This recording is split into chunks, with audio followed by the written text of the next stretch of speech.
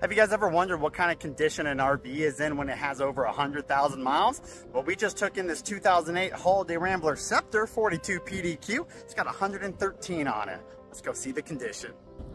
Well, hello and welcome back to RV Walkthroughs. As always, my name's Taylor Quayle. We're here at Padada RV Center in Tucson, Arizona. And as usual, we got a special one for you. This is an extremely well-kept 2008 Holiday Rambler Scepter 42 PDQ. It's a quad slide diesel pusher. It's got a 400 Cummins in the back, an 8.9 liter. It's windy, so all my compartment doors keep shutting. But let's go give this a tour. We're gonna check out the exterior, and then we will jump inside and see what the interior has to offer. Up front, 10,000 watt Cummins own and genset, 642 hours on it. It does have the front protective mask. That's why it looks a little shoddy over here, but it's all just a film. So it's doing its job in protecting the face of that. Side vision cameras. Nice little electrical. It's actually very well kept and clean in here. Look at that. Your tires on this bad boy. They're big. They're big. So we got 2220 for a day code at the bottom. And then we got 295, 75R, 22 and a half. Pretty decent size. So you got 2 slides on the driver's side and you got 2 slides on the curb side. We do have a window awnings that have metal covers, 1 on this side, 2 on the other side. We have a little fixes we got to do in the slide toppers. Previous owner had them taped up. I'm not sure why. We'll fix it. This thing just came in earlier today, so you're gonna see the condition it was in as we just got it. Fuel fill is right there. And then you got a tank right there. Next over, it's all side latching compartment doors. 1 nice big pass-through storage tray, perfect for a single broom. Another big pass-through storage tray with a slide out. Very nice. That'll go out both ways, perfect for the ladder. As you can see, we got an Eureka central vac system.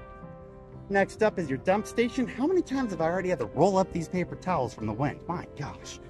Outdoor shower, tank flush, satellite connections, level testers, your actual dumps right down there. And then your other slide out, which is for the bedroom. Now, of course, it's well over 42 foot. I think it's a 42 and a half. We'll double check the size inside. You got a tag axle. Got 8 tires on this bad boy. Singles, doubles, singles up front. Looks like the tires are all matching, which is a plus. Now this is a side radiator, so you got complete access to the block. It's an 8.9 liter ISL, 400 horse. And as you can tell by that red block, it is a Cummins. Air down here, I think it was a 10,000 pound hitch. We'll double check and make sure. And of course, I gotta re-add the ladder, but we gotta go check out what's on the roof because it is a 3 AC system. Let's jump up there. Oh, I'm sorry about the glare. It's so bright up here. Like I said, zone 1, zone 2, zone 3, all the way up front. Hard to see. Local TV antenna, a couple exhausts, a couple skylights. That's about it. Good looking roof up here. All right, now that we're back on solid ground, that's what it looks like with the hood down for the engine cover. And here is the passenger side, another 2 slides. Like I said, slide toppers and metal covers. You got 2 more window awnings on this side.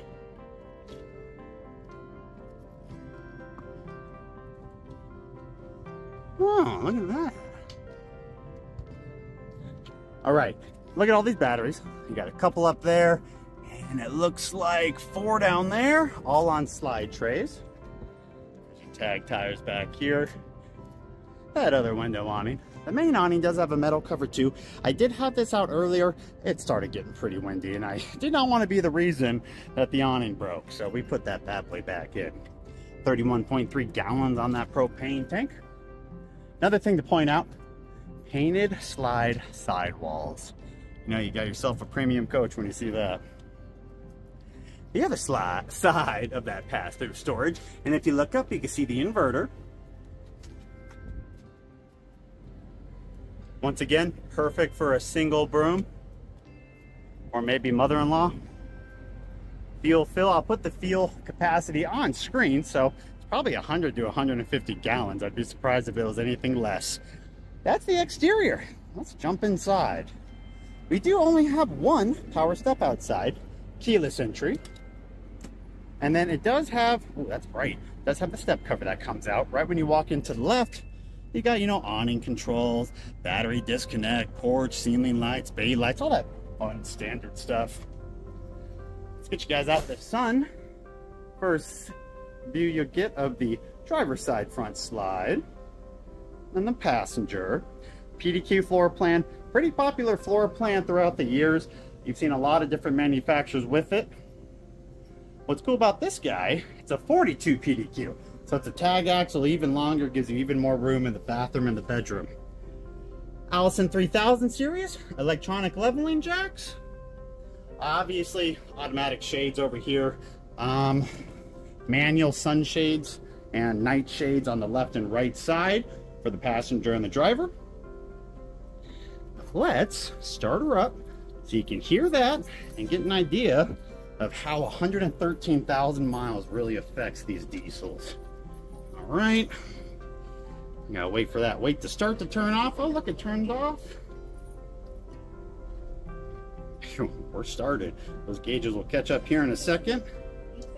113,469 miles on the Roadmaster chassis. So you got 8 outward mounted airbags, which is nice. That is your air horn, which is always a plus. Does it have, doesn't look like it does. Sometimes you can turn the air horn off and it's got a regular horn. This one does not, but we do also have pedals in and out, which is always a plus. Exhaust brake, single stage. You got your tag axle dump and lift, and then your shade controls over there. Your Aladdin onboard computer, air dump, aux blower, which was an option. Obviously your generator start, side docking lights, AC, kind of old style stereo system and dash AC system. Does have a backup camera and does have side vision. So it'll show you all the way down the side compartments, left and right. Very nice. Your step cover.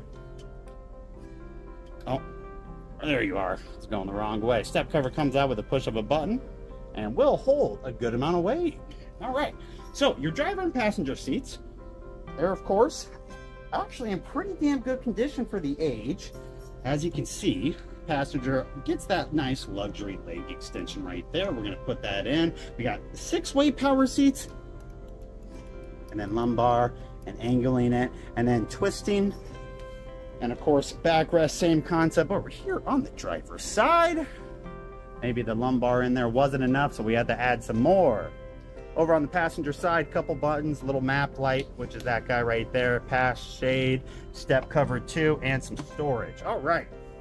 Now, besides that, I guess I got to turn around one more time. Storage, TV, more storage, local TV antenna, speakers up top. Most of your controls for this unit are midship, except for what you see at the entry door. And if you have a chance to come look at one of these, specifically 08 and older, feel the wood in there. Oh, they're all so solid. The doors in the bathroom and the bedroom just blow my mind. So now that we're inside, curbside slide number 1. From there all the way down to, oh, where's my finger going? Right there. The kitchen and the couch. Kitchen does have a little extension on it. Passenger side. My gosh, I'm losing it. Driver side, roadside, that corner all the way down right past the fridge right there. This little desk feature was actually standard for this. Well, not standard, but an option for this. So it came from the factory. It's got a little pull-out tray there, a little pull-out tray here.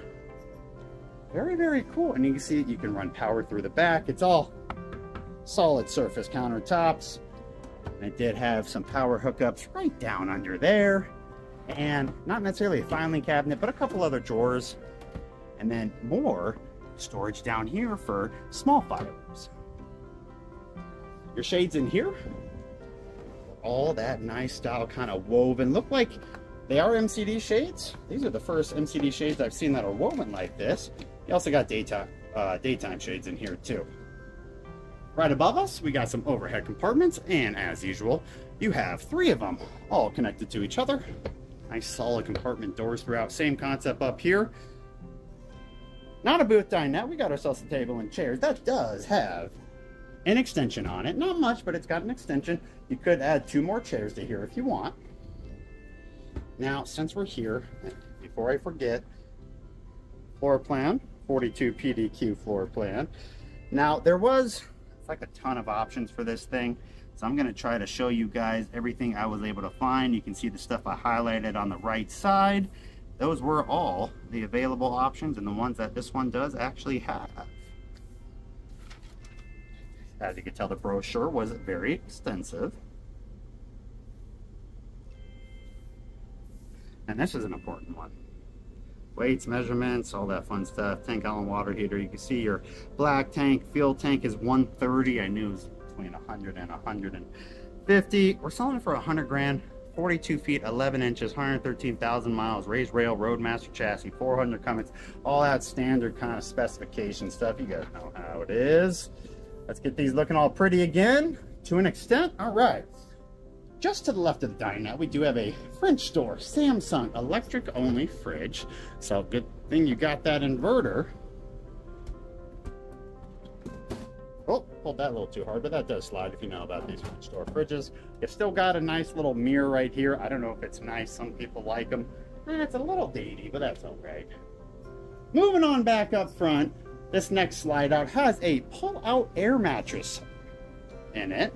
So you just lift those two cushions up, pull it out. It's got the little thing that lays down, and then you got to fill it up with air, but it gives you at least a decently comfortable sleeping area. Solid, same countertops throughout this whole coach, which are nice, even on the little pull out right there. Same concept with these overhead compartments. They are all connected. And then we'll just take a quick peek at the storage inside the kitchen. Convection microwave, we got no oven, 3-burner gas stove top right below. And then it is a dual sink. There's one with very, very heavy corian covers. There's two. And then we do have an extension on the faucet. Down below, right here, you can actually have storage for those corian covers. Stove top, you got 2 burners back there also. That was the heavily used drawer. And then this one, that's your pots and pans drawer, of course. What's cool about this extension is it does have some storage in here too. That's accessible from both sides. So you can get it while it's closed up, or get it while it's open. Sponge, per usual, bam. And we got some more storage down here. Oh, they didn't get that towel out. Yeah. And then, of course, I mean, I always wonder what people would put in here. Comment down below. Let me know what you would put in here. Is this a spice rack? Is that the bourbon area? Who knows? Okay. So let's put this in really quick. I want to show you guys all the light panels on here. So you have all the push button lights, under cab lights. Then you got living room ceiling lights. All push button edge lighting, back lights. And then you got multiple panels throughout this coach. You got one there, you got one up there, you got one in the bathroom, one in the bedroom, all that fun stuff. So, there is a pocket door to separate the bathroom from the main living area. And it's a heavy son of a gun. That's a solid door right there. A 3-zone thermostat right here in the middle. Inverter control, power control, system heat, generator, level testers, water heater, gas or electric, of course, and then all your slide controls are midship right here on this panel. But when you walk into the bathroom, got some storage down there, same countertops with this decent little sink. Another one of those nice little light panels. And then, some medicine cabinet area. Corner glass door shower. Does have like the little seat in there. And a slightly expandable faucet head. Right behind us, we have a a stack washer dryer. Whirlpool there. And right above us is the dryer, also a Whirlpool. To the left of that, behind this extremely heavy door for the bathroom, is your toilet, which has another vanity. I love dual vanities. I think it's genius. Got some storage under there. Oh, got some TP storage under there. A drawer. Some of the most storage you're gonna find in a bathroom. Fantastic fan. Oh, I didn't look at this earlier. Breaker controls and fuses. And then medicine cabinets. So many medicine cabinets. Pretty great room in front. I mean, I guess if you got really long legs, you may hit. Good area for the TP. Sometimes you'll have to almost leave the bathroom to get to your toilet paper. Another pocket door right here for the bedroom. We won't close it all the way. 2 additional slides back here. your first slide out to follow that molding. And all it is TV and storage. Not a very deep slide. What is that, 12 inches deep? Nothing too crazy. Your king bed slide, though, is a little bit deeper, probably around 24 inches. You can actually do that with one hand. As you can see, it is a sleep number. Good. We do have the other 2 chairs for that dinette. All right, let's try not to smash this. Okay, good enough. Those 3 storage trays are connected up above, and you can see you got those little light controls, map lights, music button. Same over here. Full wall closet with locking doors. I forgot to show you the central vac system. It's in the bathroom. But here's your wardrobe. It's not a bad size. It's not massive, but not bad.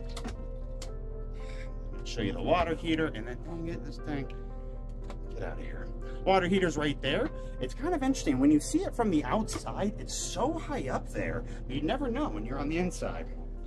And then, last but not least, we got a little bit of storage right here. Usually this is where washers and dryers go, but you have a little bit more closet or linen space.